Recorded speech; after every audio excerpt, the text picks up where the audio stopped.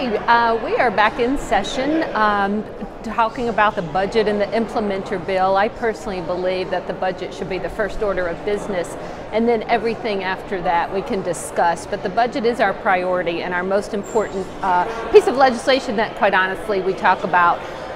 Technically, this budget has no tax increases. However, it does have numerous amounts of fees on license and permits.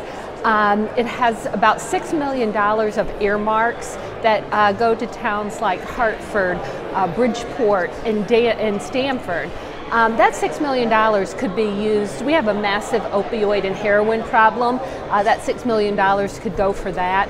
There are things like domestic violence. A temporary restraining order was bill passed.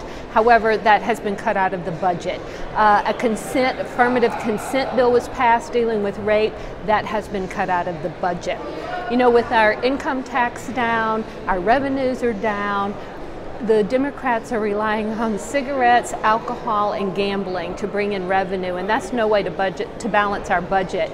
There are cuts to the hospital, there's cuts to education, special ed is cut, transportation on busing for the public and private busing has been cut.